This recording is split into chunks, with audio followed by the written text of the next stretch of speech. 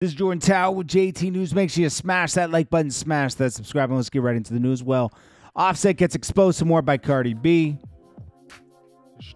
She puts out all the private text messages, and she says, everybody can see I don't want you, quoting him from last night when Offset was trying to play it off and then calling her like all kinds of names because she smashed a guy while she was pregnant, whatever, you know? I think these two have a good but also toxic relationship because he's always cheating, and I think she's just fed up. Yeah, there's probably some truth that this goes along the lines of her album, but whatever. So he says, you don't want me? She says, not really. He says, okay, you want somebody else? She said, Offset and please. Okay, I'll leave you alone. Please have a good night, she says. Then he says, okay, I just wanted to know, though. Can I beat it with you on the phone? Question mark. Yeah, okay. Offset. She says, this has come from the same one that DM'd me all weekend, crashing out because he was blocked. Hurt because I was going to Paris. He right. It will be the last time talking about this lame ASS.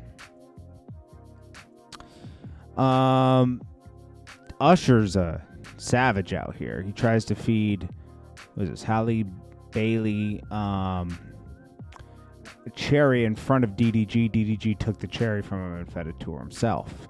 Usher's very disrespectful, but Usher should be worried more about the D, the I, the D, the D, the Y, the D, the D is Diddy. Because Diddy definitely had fun with Usher when he was younger. Let's be honest, okay? He watched Usher before I guess he was handed to Usher. I mean, Usher was handed to him by the label to, show him the life before Usher became an artist. Spooky, man. Usher admits to seeing a lot of things and experiencing a lot of things. Listen, Usher deleted all his tweets last week, then he claimed he was hacked. Pink did the same. I mean, Pink was out here saying, oh, I deleted my Twitter back in February. And she says the account will self-destruct, what was that, in March, April, May, June, okay. She says, I don't know why, it became a headline this week. I wiped my Twitter account on February 6th. Cat. There's something up with her and the Diddy thing, okay? All these artists are scared. DJ Khaled's quiet. Fat Joe's quiet. All these guys partook in some way. They were around, okay? Everybody's quiet. 50 Cent's right. Everybody's quiet because they partook. Diddy is worried, as he should be. A lot of stuff is noise, though. Diddy, they come out with nude women buffet, resurface on lines amid legal battle. Who cares? That's just freaky stuff. The other stuff is the more alarming stuff. But also, I think they added in a lot of stuff that they're not going to be able to prove, Diddy, what he does to women like that are aligned with him is bad enough, The way he preys on people and abuses his power is bad enough. He's definitely not a clean person, J. Cole's talking that tough stuff again on this new song with T Grizzly. Listen, J. Cole, you backed out of that Kendrick Lamar battle so fast and deleted the song. Come on. You're just nice at rapping. Don't act like you're nicer than everybody else and tougher. You're not.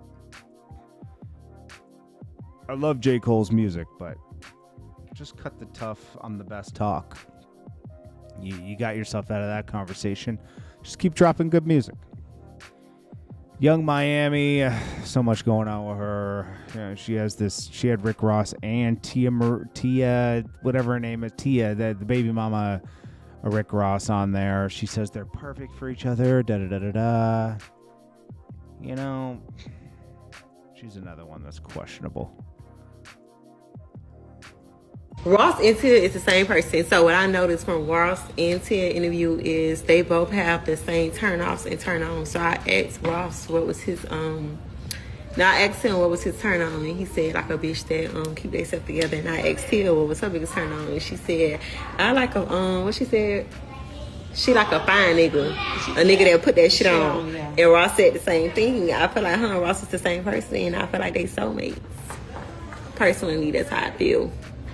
I think they soulmates, and I think that like they just love each other, and that's how baby mamas and baby daddies be. At the end of the day, they still be having feelings for each other. That's why when it comes to co-parenting, it's important not to have sex because it'd be hard to like separate the two. Ross and Tia is the same person, so what I know. Yeah, that's true. I'll give her that. But is she gonna go visit Diddy? Is the question. Is she gonna go visit Diddy? Probably not. Man, this guy. Update mugshot. Florida rapper Spot Him Got Him. He's scheduled to be released April of 2027. Yeah, this guy is just a mess, bro. He just keeps getting locked up. Yeah, he looks crazy. Anyways, he'll be alright. Max B says he wants Sexy Red on a track. Do you guys want to hear Sexy Red and Max B? He's very excited about this too. Let's see if I can play that. Did I already lose that? Let me see. I guess he wrote the song for her or something, and he wants her on it with him. Yeah, I'm not gonna be able to find that again. Oh, here it is. I need you on that sexy. Hold up, this Max Bigger Bell, baby. What's good, Sexy Red? I need you on that. That's what your verse gonna sound like. That's just a taste. I'm gonna wave you up. We go in the studio, make a wave. I got a hit record for us. Say it. What's the verse? How the verse go?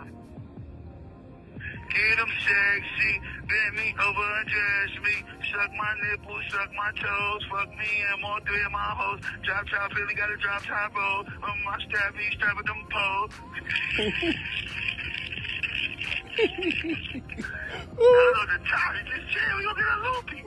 I need you on. I think, I hope that people do songs with him when he comes home so he can get back into the mix and makes the money he was supposed to make back then.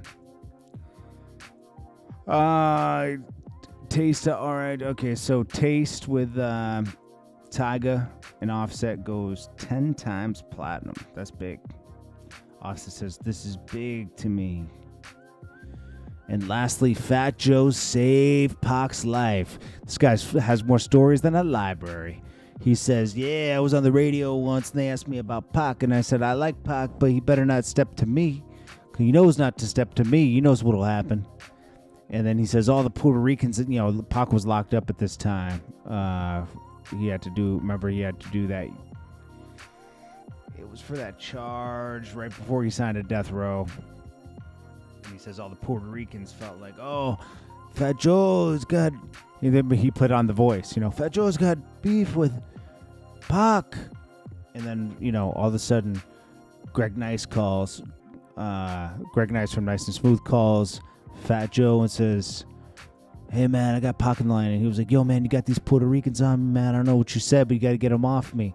And Fat Joe sends a kite out to leave Pac alone, and they protected him the rest of the time because Fat Joe is a Don. This guy's a crock. That's what he is. He's already a legend in hip-hop, but he's got to now be the Don? He's too much, man. Fat Joe is too much. He's got to stop. Anyways, guys, this is Jordan Tower with JT News. I'll check you guys in the next one. Peace.